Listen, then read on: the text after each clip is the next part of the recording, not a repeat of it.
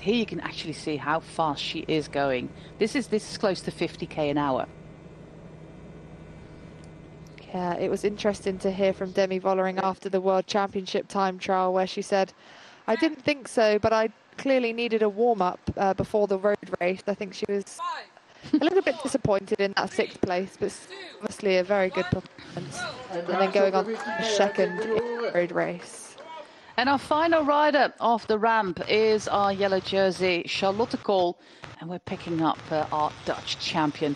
Look at this. This is what you explained before, Danny Rowe, to have your arms even more tucked in and have it like in front of your face, actually. You're looking at your hands. Yeah, hands to head, they call it. You know, this new position that's become, you know, more known as being as aerodynamically efficient as possible, being as aero you can be. And it will be different for every rider depending on your sort of physiology and your makeup.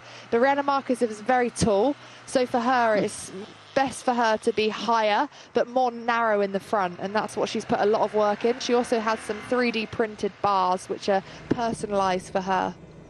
We have the time for Fiver Georgie coming in, and it's a 4th place at the moment for Fiver, just 6 seconds down on our current leader, Christina Schweinberger. So Fiver Georgie, really good time trial and still well in the mix to do really well in the overall here. Here is Zoe Baxter. Oh my God, Zoe, you're just making a fool of everyone here, saying that 18-year-olds have to have growth margin.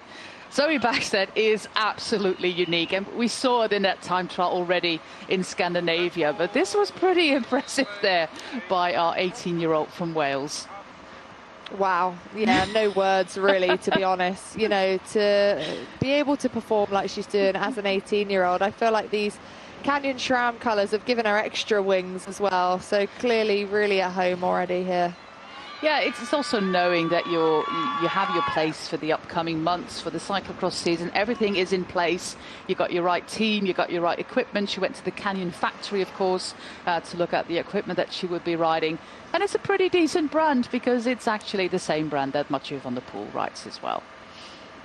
Yeah, and I think that consistency throughout her, you know, multidisciplined focus will just work so well for her.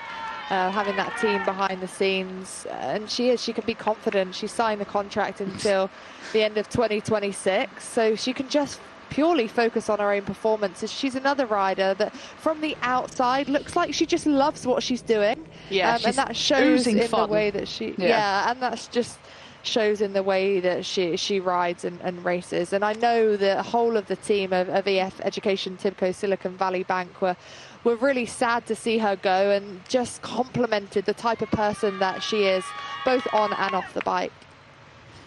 Yeah, one of the other World Tour teams not here are EF Education Tibco.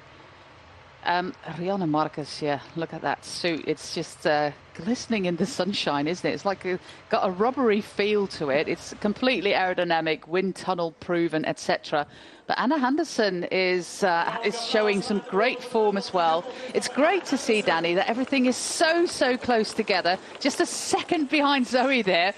So some really solid performances, but I do expect this woman to go even faster than Zoe Baxter. Lotte Kopecky attacking this race there.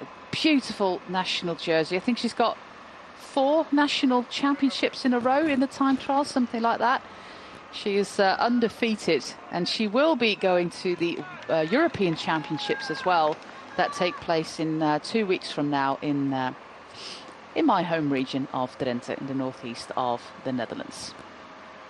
Another rider that looks like she's really attacking the bike, doesn't she, on such a short course as well. There's no time to waste here. You've got to be warmed up at the start. Of course, they will be warm after yesterday's race, but there'll be a warm-up protocol put in place that will be worked back from the start time. Demi Vollering now, though, where is she going to finish? It's not going to be enough to but go it's to the top close. step. Everybody's so close together, and we're really preparing ourselves for such an amazing battle on the weekend in the stages around Valkenburg in Arnhem. We are so 4th for Demi Vollering, finishing 9 minutes and 14 seconds, so 4 seconds down on Zoe Baxter.